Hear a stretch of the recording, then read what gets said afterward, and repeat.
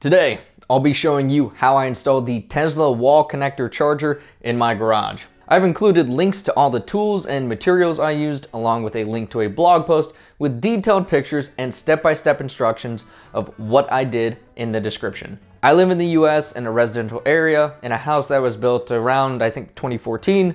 So depending on where you live and how old your house is, your install situation may be slightly different than what I'm about to show you. There's a few things to check before heading out to the home improvement store or even purchasing the home charger. I encourage you to watch the entire video from start to end before doing anything. And then of course like the video so you can reference it later. My personal saying is that no DIY project is complete without at least 3 trips to the home improvement store. So plan ahead so those 3 trips don't turn into 6 trips. Here's what you'll need to do. First, check and make sure you have at least 200 amp service to your home. Then figure out how to get access to your circuit breaker box to run additional wire.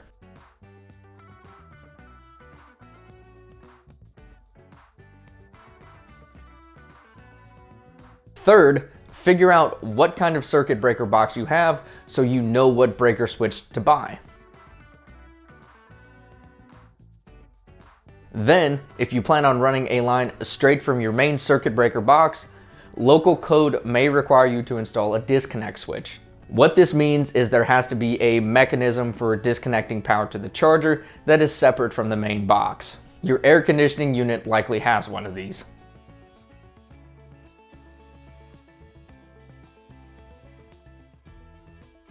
For me, I already have a sub panel set up that has a circuit breaker switch in it. Do your own research and find out if your municipality or local code requires it. You don't need to install a full sub panel like I have here. You can run a box with a disconnect switch that costs less than $20 from Home Depot to do this. And from what I found Googling around online, it deals with code 86-304 disconnecting means, specifically with circuits that are 60 amps or greater.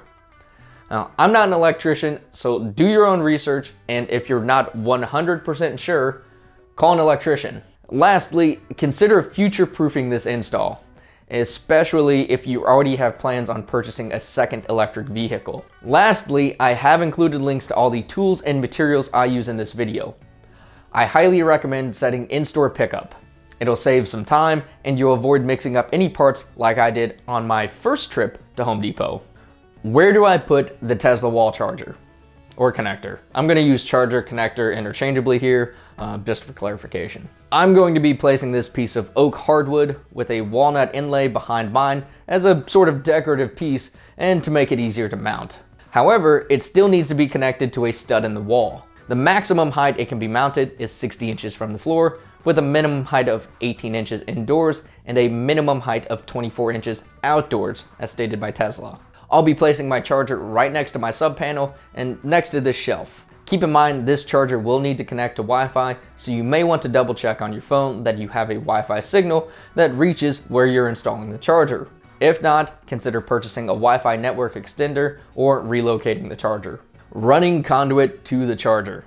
Now decide how you're going to run conduit from your box to the charger. Tesla provides instructions for running conduit to the bottom, top, or rear of the charger. If you're running it through the rear, you'll need to drill out holes to accommodate the wiring. Otherwise, the top and bottom holes on the charger have a gasket that pops off and fits 3/4 inch conduit by default. I'm going to run conduit to the top of the charger from the side of my sub panel. Map out your path from the box to charger and start making any bends you need to the conduit. If you need to bend metal conduit, you'll need a conduit bender. Who would have thought?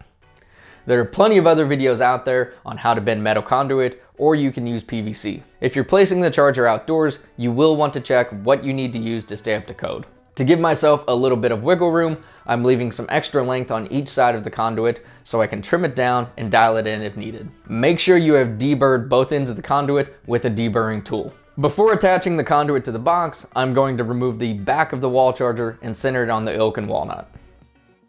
From the looks of the included instructions, you can use the holes along the top and bottom of the charger, so as long as they match up. It looks like it's made this way to give you flexibility in how you mount it to the stud. However, since I'm attaching it to this piece of wood, I'm going to use 4 holes total for a secure fit. First, I'll line everything up, pre-drill the holes, and attach the back. Then I'll line the piece of wood up on the wall over where I estimate where the stud is, make sure it's level, and mark the 4 corners on the wall. Using a stud finder, I'll mark the edges and or center of where the stud is showing.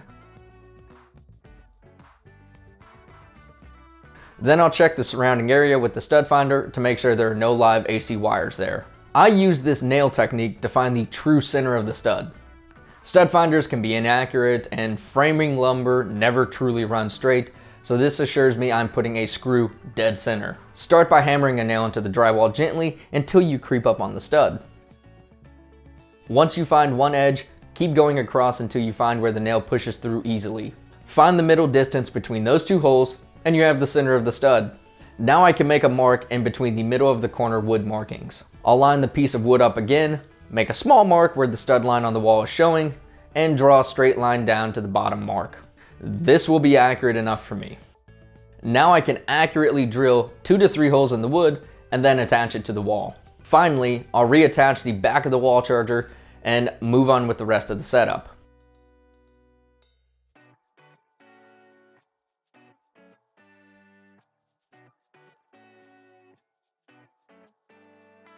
If you don't mount the wall charger on a piece of wood, it's as simple as finding the center of the stud, using the template to mark the holes on the wall, and attaching the back. Opening the breaker box. At this point, you should have the conduit bent and ready to screw into place and the back plate of the charger connected to the wall. Take your voltage detector and place it near any outlet or device that you know has power and is working. This is to ensure that the voltage detector is functional and working. If it's not, go get one that is. Now we'll turn off the power to the box and take the faceplate off. Start by turning off all the power to your circuit breaker panel. For me, I'm only turning off the power that goes to my sub panel. If you turn off the circuit breaker panel and the main one I'm showing here, this cuts off all electricity to the entire house. Be sure to do this in the daylight or have a flashlight on and ready.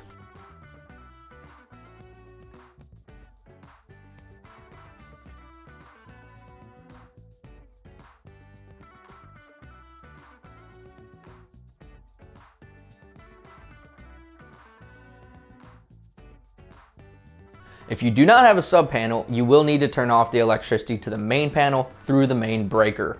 Now, using a screwdriver, remove the face of the circuit breaker box. Inside, you'll be able to see the 2 bus bars that run along the middle and all the circuit breakers that are connected to them. Do not touch these. The wires leading out of the circuit breakers are what lead to the outlets, lights, and everything else in your home that uses electricity. Next, I'll double check the circuit is completely off with my voltage detector. Just because the switch says it's off doesn't mean it's off. The switch could be faulty. Now that everything is off and we've double checked it, I'm going to punch out one of the holes on the side of the box and attach the conduit. Then I'll attach the conduit to the wall connector and make any trim adjustments to the conduit as needed.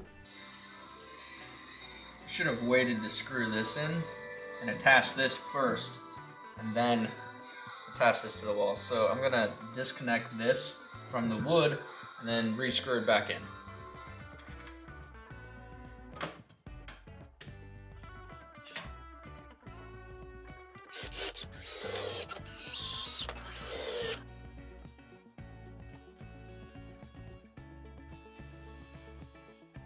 Running the wire. Once the conduit is firmly in place, I'll take my 6-gauge wire in red and green and trim off about ½ inch of insulation.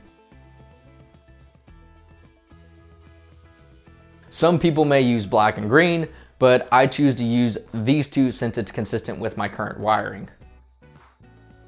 In my wiring, green is my ground, red is hot, and white is neutral. Red and black are most commonly your hot wires, with white as your neutral, and green or a bare uninsulated copper wire as your ground. If you don't know which is which in your setup, do not guess, call an electrician. You can work with solid or stranded, just make sure it's 6 gauge or thicker for a 60 amp install. You'll need 3 separate wires, 2 red and 1 green. Be sure to make them long enough so that you have plenty of excess to work with on both ends. Strip about ½ inch of insulation away on each end of the wire. Loosen up the terminals on your 60 amp breaker switch and insert the 2 red wires into the terminals. Tighten them down until they're secure. Run all 3 wires through the conduit and connect the ground wire to the ground bus bar.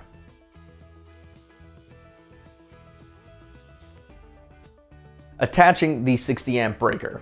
Now take the 2-pole 60 amp breaker with your 2 hot wires and attach it to the bus bars. It's called a 2-pole because the breaker attaches to these 2 bus bars in the breaker box. Remember that this wall charger requires 240 volts.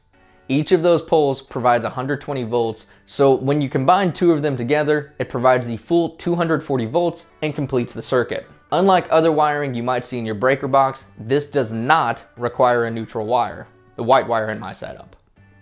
For a single pole, like you see for the majority of outlets you have in your home, the neutral wire completes the circuit. If you want to learn more on this, I'll link a video up in the top right hand corner that fully explains how this works in the US and I think Canada too. Even though I know everything is off, I still try to avoid touching any of the non-ground bus bars to be extra safe. As I mentioned earlier, you'll need to purchase a breaker switch that is compatible with your box. Mine in this case is Square D. The easiest way to do this is to match up the configuration with one online and then pick it up in the store. I actually purchased the wrong Square D breaker switch while at Home Depot by accident. Wiring the wall connector. Ensure the breaker switch is firmly in place and then move on to the wall connector plate. I'm feeding the wires into the terminals according to the diagram in the instructions and then securing them into the appropriate terminals. It does not matter which red goes into which L1 or L2 slot. Double check to make sure no excess wire is hanging out past the terminal and could possibly touch.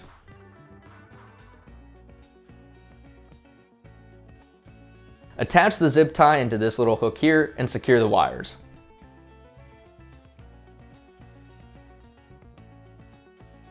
Go back and double check that all the connections you have made in your main breaker, your sub panel, and or the disconnect switch are secure. Ensure that absolutely nothing is loose, nothing has been knocked out of place, and there's not any scrap wire, tools, or anything else left in the boxes. After verifying everything is secure and in its place, attach the rest of the wall connector back onto the plate. Add the 4 screws as directed in the instructions.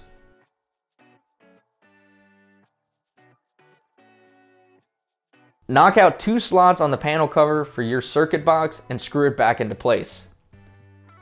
Turn on the main breaker, then turn on each breaker switch downstream that leads to the wall charger.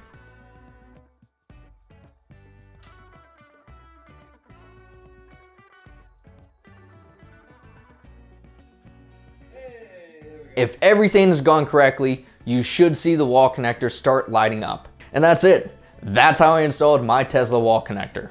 I would greatly appreciate it if you hit the like button on this video, and if you haven't ordered or reserved your Tesla yet, consider using my link below. Like I said earlier, liking the video also allows you to be able to reference it quickly later. Links to all the tools and materials I used are in the description below, and an even more detailed guide with images is included in the blog post. If you're interested in getting a custom wood wall plate like I used for my charger, leave me a comment or send me an email at the address below. If there's enough interest, I'll set up a link and place it at the top of the comments for anyone to purchase. Lastly, thank you for making it to the end of the video. As much as I would like to say this install was as easy as I made it seem, that is 100% never the case with any sort of DIY project. And shooting video can make for some very funny bloopers. So here's a blooper reel of all the different outtakes I had doing this project. Enjoy. Here's where this might have been a bad idea. Because this wood is so hard, it's difficult to get this thick screw through it. So, using my impact driver, I just stripped it out. So now I can't drive it any further in or even take it out. Fantastic.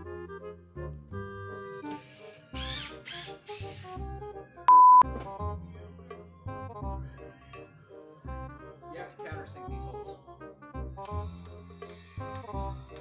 That's actually a little bit loose. Hey, that's why we go back and check.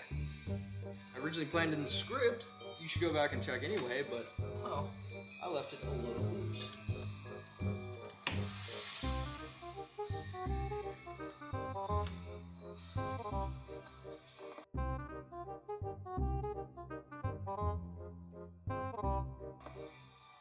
was the ground wire, so it's not a huge deal, but if that was a red wire, that'd be a problem. Could be a problem. Everything looks good. That got stuck in there. Didn't even notice that. So yeah, there's another thing. Alright. Now I'll do a quick test fit to see if it's roughly where I need it to be. Looks good. I hope. I'm recording this beforehand.